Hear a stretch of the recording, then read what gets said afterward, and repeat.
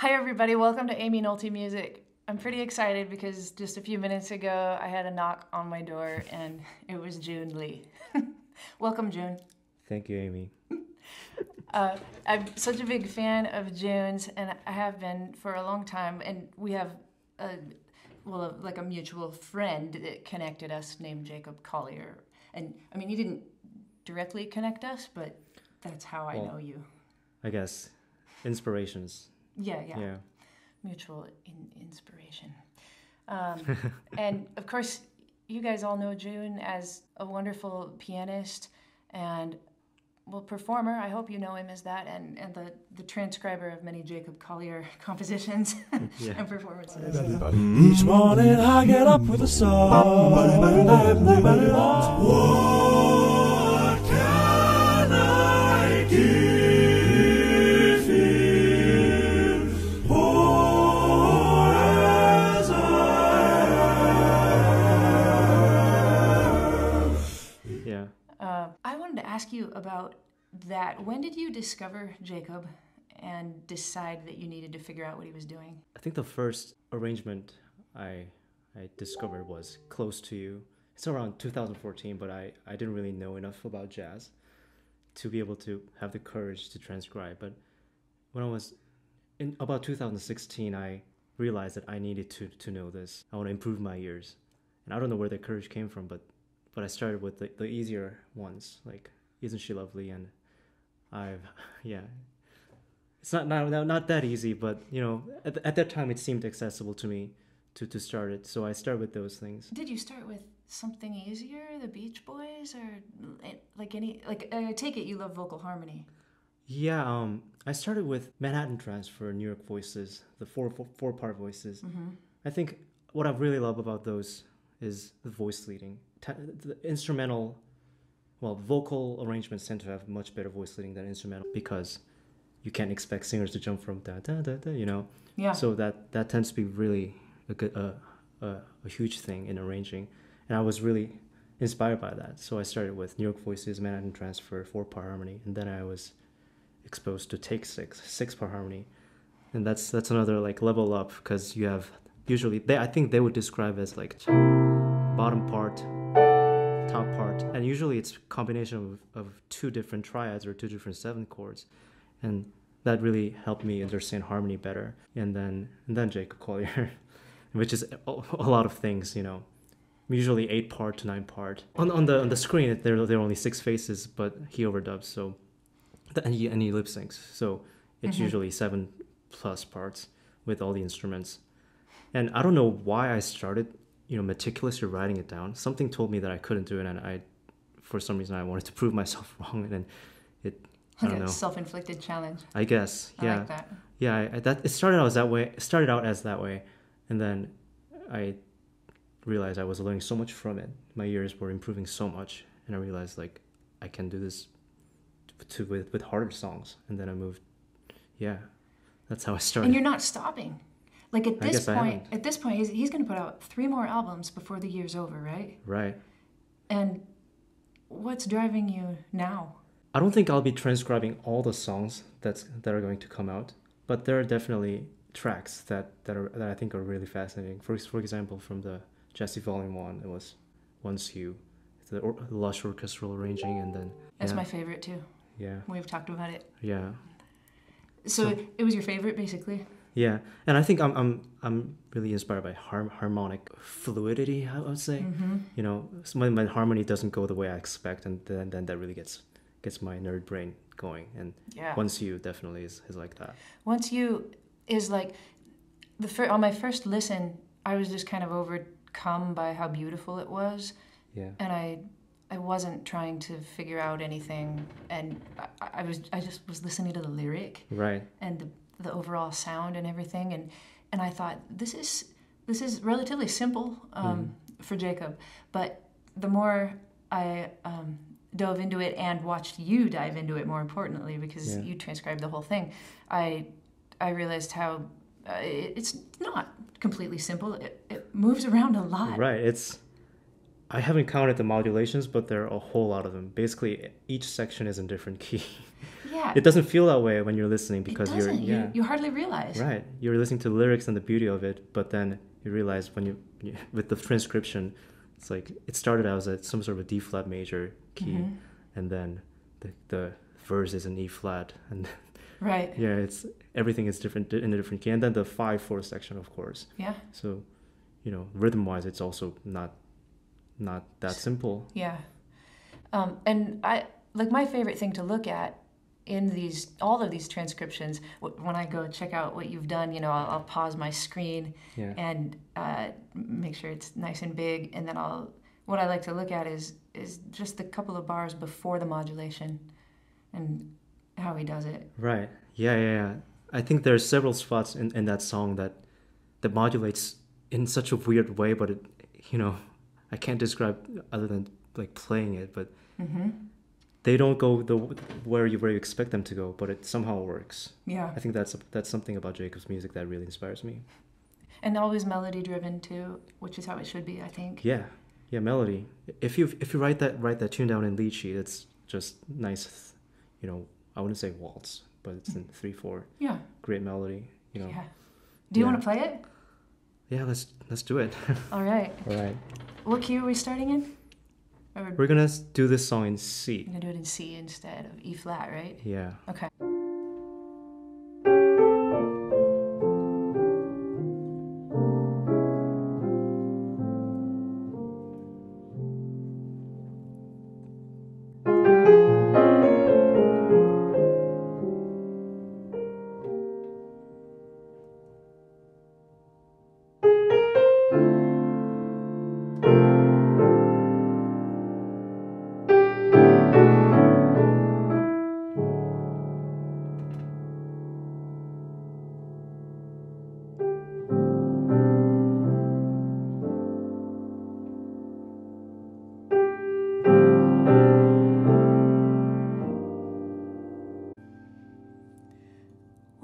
Once you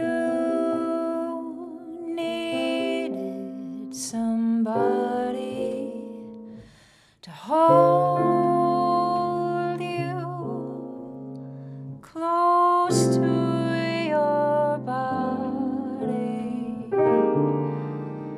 but I'd already gone.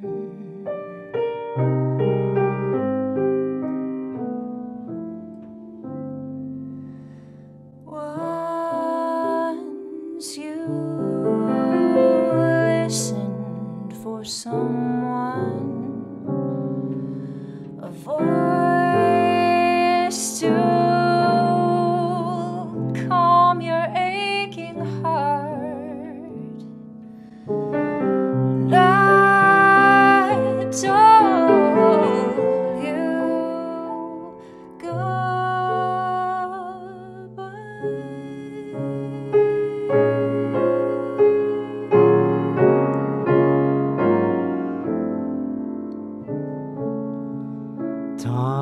Time passes us by.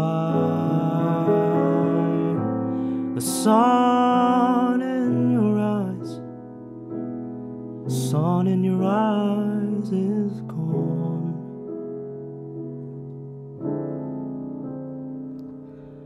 But I know in my heart I'll always care. I'll always care for you. I'll always care for you.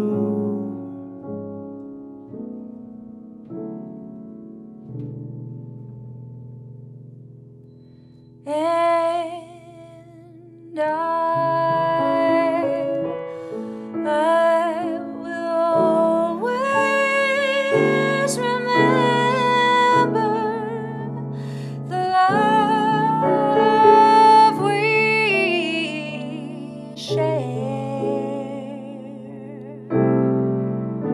The road may be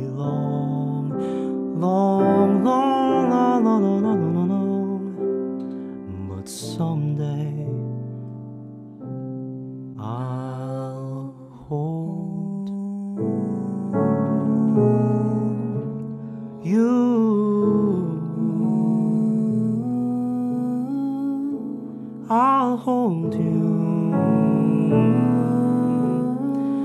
I'll hold you, hold you.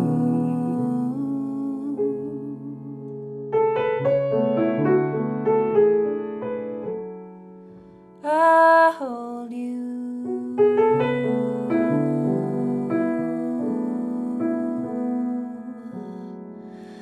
I hold you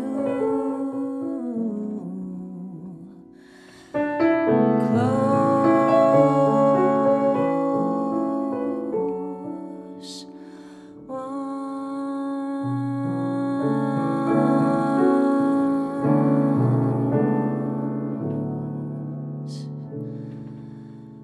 once more.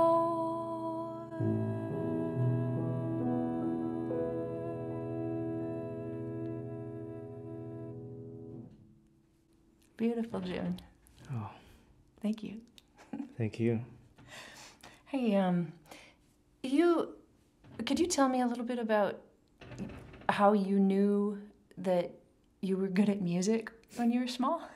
I've never really thought about it that way. I actually, well, I started piano lessons when I was 4, Okay. classical piano lessons. Then I quit when I was around 6 or 7. And it was because I didn't like classical music and I didn't like practicing. But even after that, I think music has always been a part of my life. And I started writing tunes for fun and transcribing like movie music and seeing if I can play it. That kind of thing. So At how old? pretty young.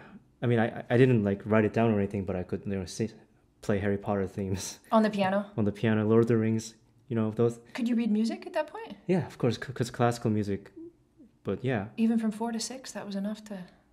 I think so. Yeah, it was rigorous training, but that's why I really hated it. But Did you start on another instrument? Did you play the clarinet or anything in school? Or... no, just piano. Okay. Yeah, but I think that early experience, early exposure to great music, yeah, that's really shaped my personality, I guess. Yeah. Then high school? High school, I don't want to, take the time to talk about like my whole life story, but I moved here in 2008, so that's about 10 years ago. This to Indiana? To Indiana, yeah. Okay. Well, yeah, and in high school there was nothing to do except for music because I had no friends. My English was so terrible. Or basketball, right? Right, but I wasn't that athletic. Yeah. So yeah, so I've signed up for a bunch of music classes. Like I played clarinet in concert band. I guessed it. Yeah, nice. I don't know how I did it, but yeah, I look for everything musical in high school. I sang and played in musicals, high school, like productions, in choir, concert band, jazz band, basically everything. And at that point, music was still just a fun thing for me, but I realized that at some point I need to make that sacrifice of like choosing one thing. Mm-hmm. And it was too late for me because I wasn't really good at anything. You know? You weren't a good piano player? I'll bet you were. Not really, no. I mean, I didn't practice at all, so my chops were terrible. But you could probably play what you wanted to play. right, yeah, for fun. Yeah. Did you listen to pop music? Yes. Yeah. Yeah. So you could probably play any... I could play pop music. Yeah. But, I wish there were pop majors in music universities, and there weren't. So I realized that I had to choose something and then get good at it. And I started writing music. I started college in classical composition, and that didn't really work out. I've heard some of your classical compositions. They're really? In your early YouTube channel. Oh man, They're beautiful. they're weird. But yeah? I mean, that's I what college appreciate is it. for. Yeah. Yeah. Then you changed your major? To jazz voice, which was a big change. I don't know why. I still don't know why I did it, but I never really thought of myself as a singer who leads a band or who stands in front of the band. But Did you have to take vocal lessons? Yes. So you learned some technique. Yeah, I learned technique, but I always thought of myself more as a vocal arranger than a singer. Mm-hmm. But that was great experience. And then I realized that I need to practice piano because all the harmonies that I want to write, I didn't know what to do with them because piano, it's so intuitive on the piano because it's from low to high, but I didn't have that in my brain. And that's when I started practicing piano more. You're such a good piano player. I can't believe that it's just come to you in the last few years. I appreciate you saying that, but I don't feel that way at all. No, you're very... I can play, I've always been able to play chords, but I didn't really have much technique. And that's something that I worked with during my master's. Well, chords are the best part, so... Yeah. Agreed.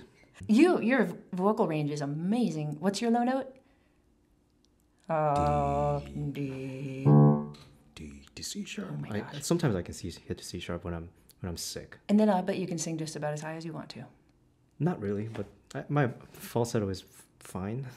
Yeah, but yeah. I'm always jealous of men. Because of their falsettos, okay. No, because of your low range. Oh, I mean, okay. I can sing high if I want to, but I can't sing. Maybe you need to bring a I bass can't sing pedal. below that D. Right. Yeah, I might need to break out a pedal at some point. Yeah. Let's see, June, I'd like to ask you about your perfect pitch. Okay. And ask you how far it goes. Well, when did somebody tell you you had it at some point? I learned it when I was 12. I was jamming in the classroom, playing Pirates of the Caribbean theme. It goes like, which is Yeah. basically the lick, by the way. I learned that the other day. It's my pretty gosh. weird. Anyway, Okay. yeah, You don't know that everything connects. yeah. And then a friend of mine told me, like, how can you do that? And I told him, can you not? And he said no. I just realized, wow, this is perfect pitch. Wow. That was 12. I mean, when Rick Beato talks about his kids Yeah. and their perfect pitch, a lot of times he'll say to one of them, can you sing me Frozen or sing me Jurassic Park? And they do it right in pitch. But he uses film music. Yeah. Almost always. I wonder if that was kind of a key for you, like those certain sounds associated with the movie. I don't know. I think, yeah, definitely. There's a song that I really liked when I was young, and it starts with C sharp. So my pitch on C sharp is stronger than other pitches. And I think it kind of started that way. Like, once I learned how to where C sharp was, and then I could, with Find relative things from pitch, there. find other things. And then, like, identifying chords is a whole different story. Because when there are a lot of notes together, it's obviously more difficult. Right. Yeah. So do you mind if I try some things? Because I wonder about you. Go for it. Okay, so the first thing I wonder is just what if I... Oh my gosh. Okay, that's awesome. Oh, wait. Okay.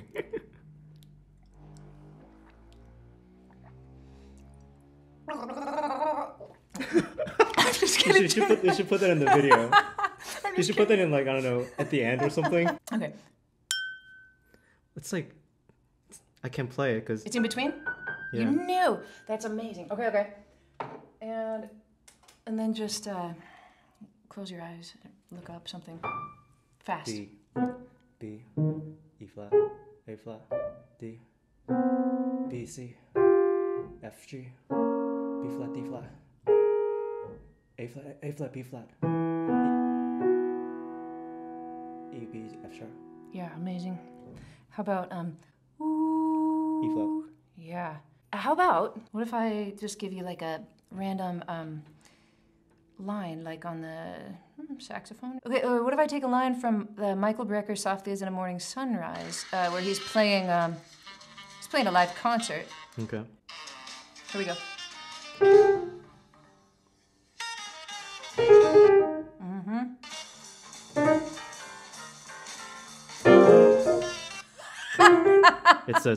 It's a chordal thing, right?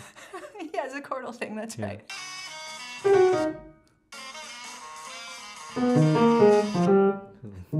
It's like real-time transcription. Okay. You can stop now. That was Okay. great. All my dreams came true with this. Thank you, June. Thanks, Aimee. Yeah, no problem. With music, what's the goal? I think right now, whatever I write or do, it's going to resemble somebody else, and that's okay. We all imitate and learn. I don't know. I feel like I'm still at that stage of learning, and it's true that you don't have to. Like, you can do things anytime, without. I need to find a better way to put this. I heard Jacob say it. Yeah. Somebody when I went to the Blue Note and I wanted to interview him, but I didn't really get to. I heard everybody ask him questions. Oh, really? Yeah. And somebody said, "What's like your advice?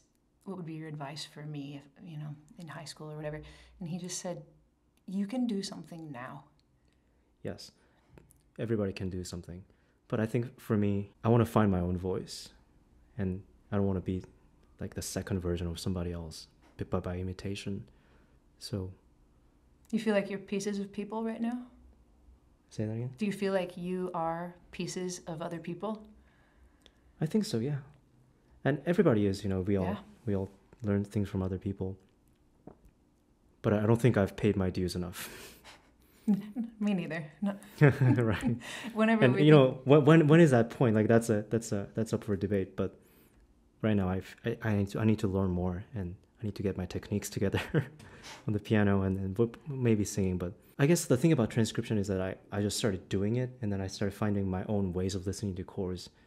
And it's been a tremendous experience for me, because I started investing myself into something and then seeing the good positive effects.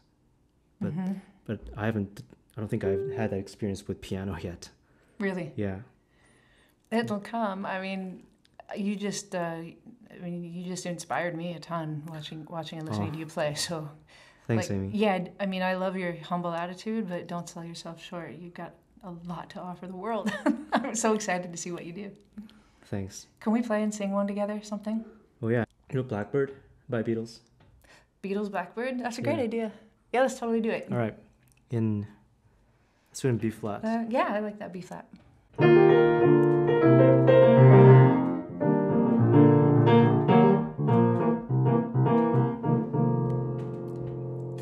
Blackbird singing in the dead of night.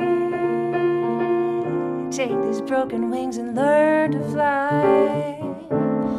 All your life, you were only waiting for this moment to arrive.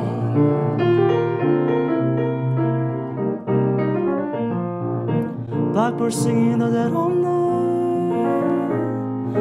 Take the sunken eyes and learn to see. All your life, you were only waiting for this moment to be free. Blackbird fly.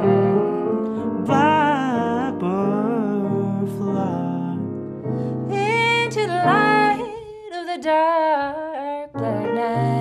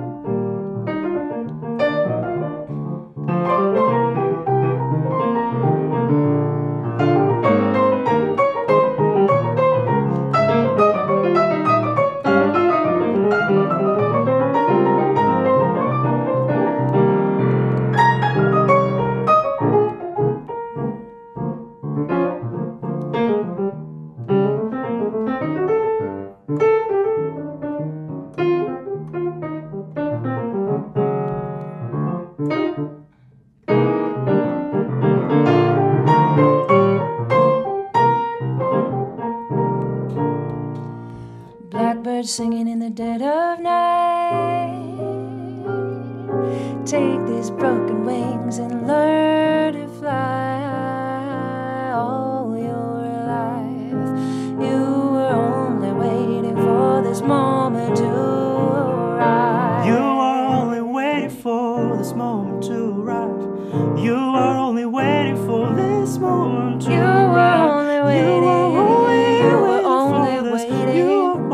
Waiting for this moment to waiting for this moment, waiting for this moment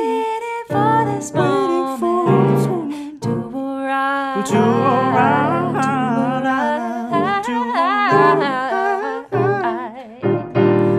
You are only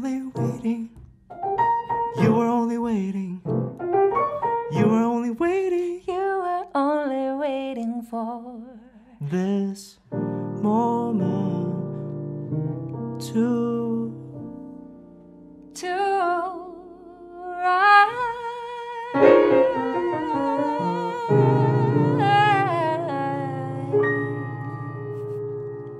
Oh yeah, I enjoyed that. Nice to meet you, Jun Lee. Nice to meet you, Aimee. Thanks everybody for watching. We'll see you next time on Aimee Nolte Music.